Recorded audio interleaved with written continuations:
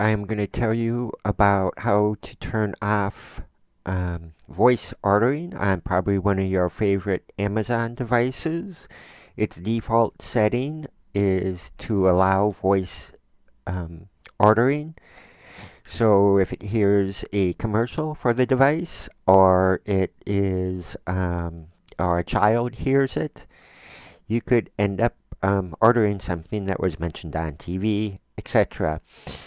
So here we go, and hope you find it useful.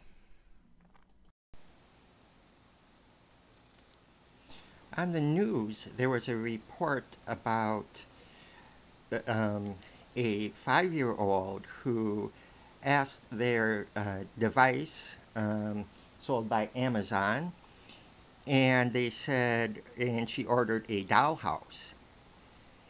They showed the child recording a recording of the child asking for a dollhouse, and after they turned off that option, and about 1,000 people ordered dollhouses at that time. So I won't be using the A word as I do this, but set up your call up your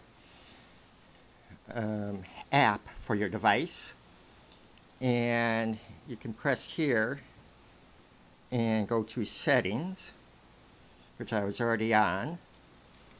Go down to voice purchasing, and you can have it set up for a code, but your child is going to hear the code when you say it. So just totally turn off voice purchasing. And you also have to have, it's not wanting me to do it. There you go.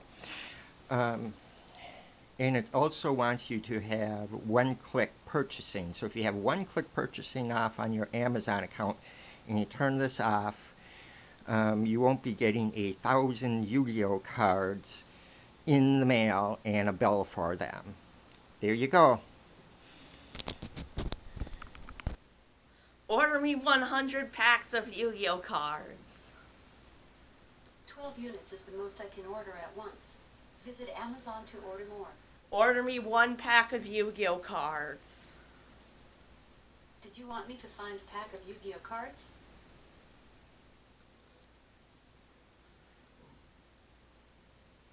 Did you want me to find a pack Yes. of Yu-Gi-Oh cards? Yes. If you'd like to shop and access my deals, go to settings in the Alexa app and enable voice purchasing. Oh, so it's... Should I add a pack of Yu-Gi-Oh cards to David's Amazon cart? No. All right. Check your Alexa app for more options. Oh, so it's... Bye. So it's pre-programmed to not order things. No, it's pre-programmed to order things. You have to change it. That's what I'm telling people.